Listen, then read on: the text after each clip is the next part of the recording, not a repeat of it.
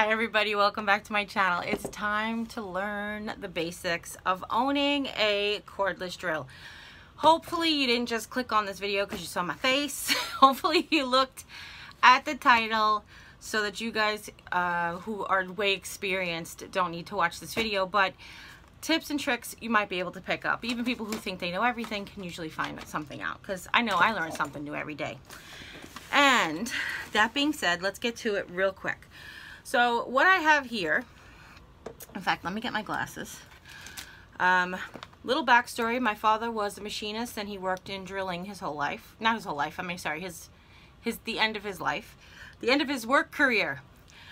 He basically worked concrete drilling a core company, which basically drilled giant holes in the cement, like if you needed a pipe in the street once the foundation was already laid, yada, yada, yada. Okay. He loved tools. He loved to be handy around the house. This is a 12-volt cordless drill by DeWalt. What we had bought him was a bigger one that had got ruined in the flood, and then of course he had already been passed by then, so when we were in the market to buy a new one, we definitely wanted to get another DeWalt. So this is ours. Just a really quick, this right here is called the chuck. If you have a really old drill, there'll be a little key to get the bits in and out. These are called bits. Anything that goes in it is a bit. This is a screw bit. This is a Phillips head screw bit. This is a holder guide, and it's probably the best couple of bucks you can spend if you're going to do cordless drill. So this right here is an drill bit holder, extension, and guide with support. So basically, if you have a magnetic drill bit or a screw bit, a screwdriver bit, and then you go ahead and put a screw on there that's capable of being magnetized. Aluminum screws won't be magnetized. Anything with steel or iron in it, basically anything with iron in it. And what it does is you pull the shaft down. So you don't have to worry about that wiggly nonsense that happens when you drill in. It holds it in there and guides it in there for you, so you're all set. That is a great tip to have. So really quickly, this one came with this. It was a kit I got one time. I just want to make sure nothing's going to fall out. Okay, I do have some extras in here, and I have some things missing. So there comes with a variety of tips. So we have there's usually square or star tips. There's Phillips and flatheads. Well, that's not a flathead. That's a big fat Phillips. Here is a star tip. No, that's a square. And then these are like for ratchets and stuff. So you basically if wherever you have a bolt, instead of using a ratchet, they have tips for those as well. And then they give you a variety of drills, and these drills have the hex bottoms already to go. It's a little safer to hold a drill bit with a hex bottom than just a round one, but you still can just use one with a round bottom as well. And this kit came with the quick chuck, which is basically once you put this in, all you have to do is pull back on this to release different tips. So you push the tip in and it locks in place, so I can't pull it out. You have to pull back on this so that you can pull it out. It's just another quick, if you're somebody who pre-drills holes a lot, if you're putting woodworking together and you pre-drill holes a lot, that's a nice thing to have. Okay. It also comes in a model like this. This is sort of the same kind of thing, but it's smaller. Okay, and you have to pull back on that to release the drill bit tip and stuff. Okay. So the basics are, let me show you really quickly. There is an end that's usually either round or hexed out like that. What you want to do, well, you don't have to open it all the way, but what you want to do is open the chuck. If I put, there's two buttons on the side, one's forward and one's reverse for backing screws out and pushing screws in and drilling. Okay, and on the top there's different settings. So there's different settings by the torque of amount of pressure that it's putting on the screw. The only time I ever change it from drilling, so my dad always said just leave it on drilling, unless you have a soft screw that you might strip easily, then you're going to go ahead and put it on a 1, just to make it easier to slowly put that drill in. But depending on the torque of your, not all of them are created equal. Some are more powerful than others. So depending on yours, I would go ahead and test the different settings so that you can see. Just get a scrap piece of wood. Get yourself a box of screws and a couple of drill bits and test it. Test all of the different torque settings. But whenever you're drilling, you want it to be on drill. So you want the top to be set on drill. And how do you set that? That's easy enough. Mine is you sort of push in a little bit and turn, okay? And let's just get it back to drill. Okay, and there's a little arrow on the top that tells you where it's set at. Now it also has a 1 and 2, which is also a matter of pressure. I don't ever keep it on 2. Pop always said just keep it on 1 unless you're doing something heavy duty, which we don't really do heavy duty. The other thing is there's the trigger. We talked about the reverses. And then the battery, I guess, is the last thing. This one has a battery charger. This one has a battery charger that you plug in like this, and it has the battery you remove from it. This one is Mom's.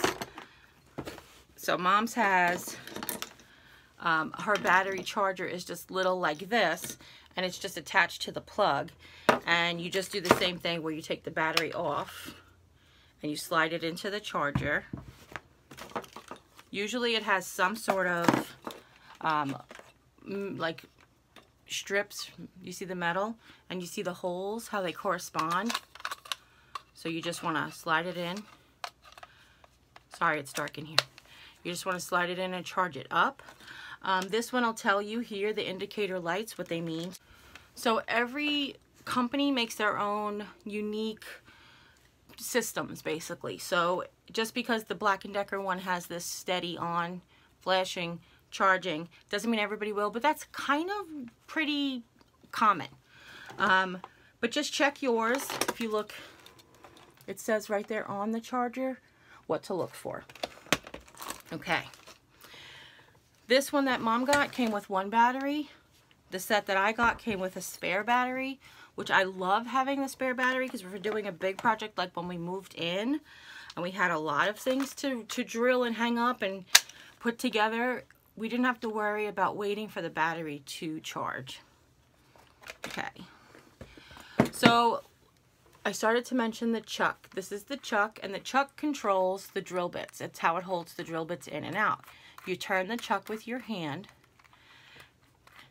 and what it does is it either pushes the fingers together, there's probably a name for it, or it pushes them really far apart.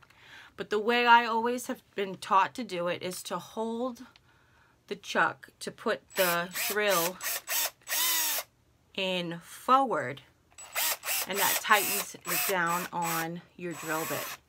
Put it in reverse while you're holding it, and that loosens up the drill bit or bit.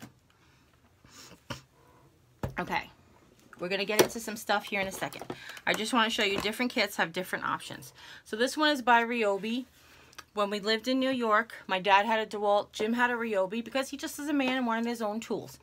But it got lost in the flood as well. It got damaged from the flood waters. So we were able to save his drill kit. This didn't get wet. This was up in a different spot of the house. But what this is really nice. It's 31 pieces. It has different types of drill bits, different sizes. These ones have like a funny top. That right there is a masonry bit to get through brick and stone. Okay, so that's kind of important. They do get hot. My recommendation when working with a masonry bit is to take breaks frequently if you can't use a cooling fluid. I had a masonry drill bit jump out of the chuck, and it I have a little tiny scar on my wrist. And I got burnt, but so this one is really neat because it also comes with an extension, and this one wasn't very expensive. And again, this isn't sponsored, or I don't get any kickbacks or anything. This is not, there's no affiliate links. And then these, we always grew up calling them spade bits. What that is for drilling little holes. There's actually something called a hole saw, which is actually looks like if you took like a tuna can and serrated the top like a saw and put it on a stick. But that's not what these is. This is for smaller holes. And we've used these in our projects before. Let's see. Their standard sizes are usually in metric or common. You know, so it could be 1/4 inch or it could be 5 millimeters. So it depends on your set that you have. And then this one is, I wanted to show it to you because it's from Workforce. I feel like Workforce is from Home Depot, and what this actually is a manual screwdriver with bits that are attached, and all of these will fit in the drill. Any small bit like this, I would use the extension, but any big drill like this will fit right in there. Okay, so I just want to show you. Sometimes you can find these cheaper, but remember that you can use those in your cordless drill. Okay. So Mom's is the same, and I will show you. That's why I wanted to bring a different one to show you that even though her battery looks the same and the colors are different and her dial is different, it is all like the same sort of thing. You know, she has a dial that has drill numbers 1 through 10. She has forward and reverse right here at her fingertips or thumb tip, depending.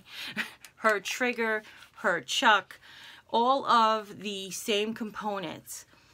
So no matter what drill, cordless drill you do get, they'll pretty much be mostly the same kind of similar thing. Okay, that's what I wanted to tell you. So the first thing we'll do is we'll get out a drill to pre-drill. This is a very, very tiny drill because I can't read the signs.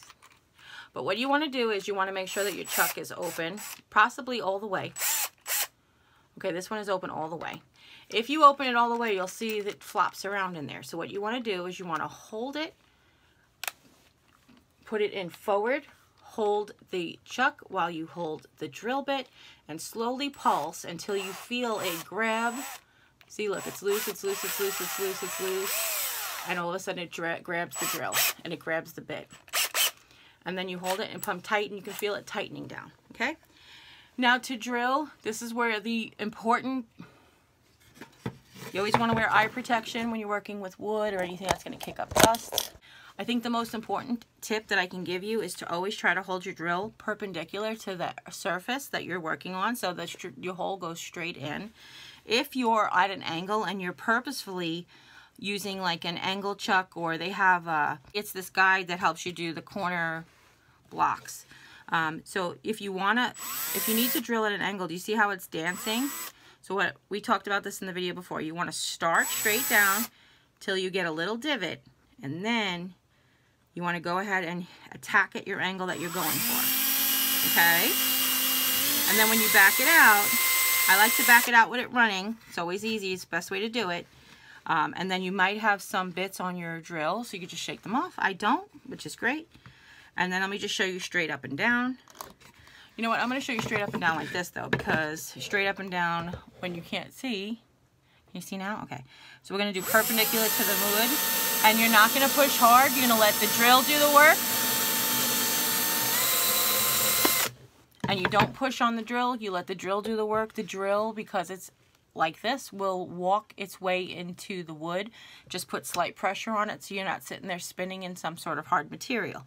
Okay, now to change it, we're going to hold the chuck again. We're going to put the drill in reverse, and then we're going to press the trigger, and you see it becomes loose instantaneously. Okay, and make sure you put it back or your father wakes you up at 5 o'clock in the morning because he can't find something. So now, I don't know if you guys can see if I turn it slowly. There's markings on that tells you the size.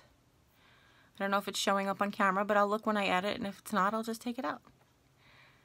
Okay, I think they're right here. So it tells you what size and stuff. And you see it's a Phillips head. Phillips head are easily noticed by their cross, the way that they make a cross. Flathead screwdrivers are kind of self-explanatory. They have a flat head. I noticed that not very much stuff has flatheads anymore. But you might buy an old house that has flatheads still existing in them, and you need a flathead to take it out. So this is how it looks without the extension. And you can see it's still a usable piece of material. It's not a problem. If you don't have the extension, you can still use it.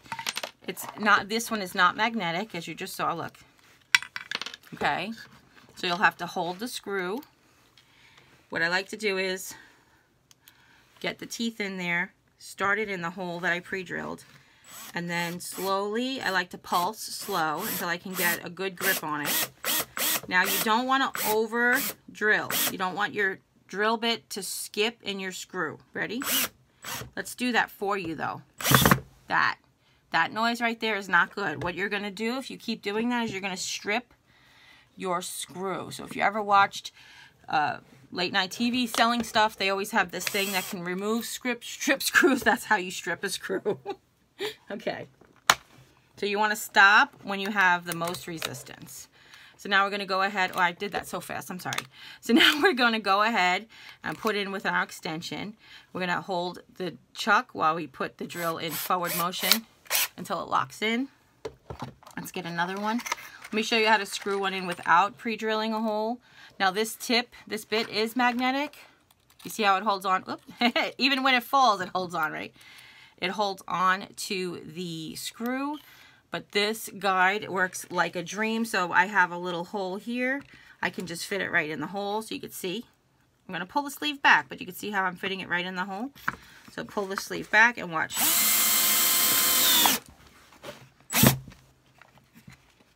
Ta-da. Now, to remove a screw, it's just push in the reverse, get it lined up into the holes, and slowly back out. Again, very, very light pressure. You let the drill do the work for you. Let's show you that again. Very, very light pressure. Let the drill do the work for you. Okay? So I just wanted to point out to get the right drill bit and shape and size for the thing that you're drilling in. So what I like to do is I like to take the bit before I even put it on the drill and take a screw out of the box and see if that works, if that's the right shape and size. So just do that, you measure. But if you have one that's too small, it will just spin inside the X, and then you won't be able to grab onto it. And if you have one that's too big, it'll skip on the outside of the X, and you won't be able to grab onto it. So I hope this really helps everybody who is new to this. I've had a few messages after mentioning that I wanted to do this walkthrough real quick. And I've had a few messages where women are like, please, I got this for Christmas, or I've got one for my anniversary, or I got one because I asked for one and I'm intimidated. But really, there's no need to be intimidated. My best suggestion is to get some scrap wood. These pieces of wood came under a piece of pastry from a bakery in St. Louis. Aunt Sue brings them to church socials, and then she brings the boards home for me, and I use them for all kinds of things. So they're scraps to me, and that's why you often see me drilling through into this so I don't drill into my table. It's kind of important. So I hope this really helped you guys. If you have any questions at all, leave them in the comments down below. I hope I didn't miss anything. I tried to do it like thoroughly but quickly. And if you haven't yet, click subscribe. When you do, a little bell will pop up. When you ring that bell, YouTube will let you know whenever I upload a new video. And share this with anybody you know who might be intimidated by their cordless drill, or corded drill for that matter. The only difference with a corded drill is it weighs a little less because usually there's no big battery pack. And older drills have key chucks, which is basically there's a little weird, almost like a skate key looking thing and a hole here. And instead of opening the chuck like this and closing the chuck like this and tightening by holding it, it has a key that you can do that all with. So hopefully that helps, because maybe your husband has an older model and you want to be able to use it. So but thank you everybody for all your love and support, and as always, you take care, God bless, and we'll see you next time. Bye.